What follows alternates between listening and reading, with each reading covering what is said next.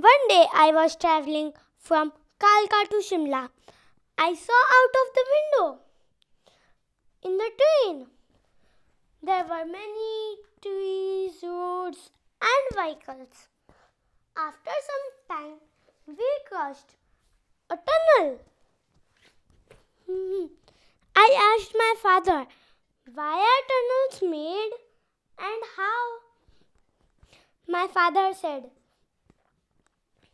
tunnels are made so that trains or vehicles can cross a mountain. They are made by cutting mountains for train and vehicles. I thought that the train was there itself and the things were moving around.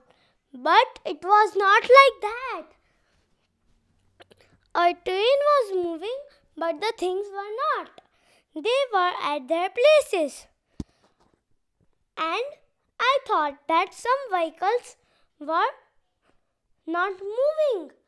And I was also not moving because they were in opposite direction of our train. And they were at the speed of our train also. Thank you. If you like, please subscribe. We would be taking many more interesting videos.